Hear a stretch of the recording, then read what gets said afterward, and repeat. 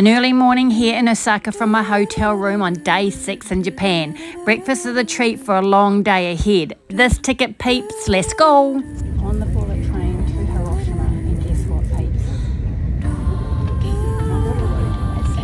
Yep, 3 seats to myself. Whoop whoop!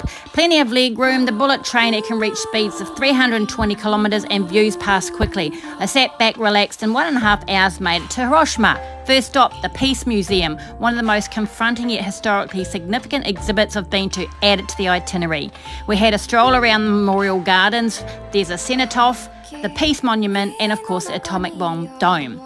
Next, Miramar Island. Lots of food options. I got this, didn't like it.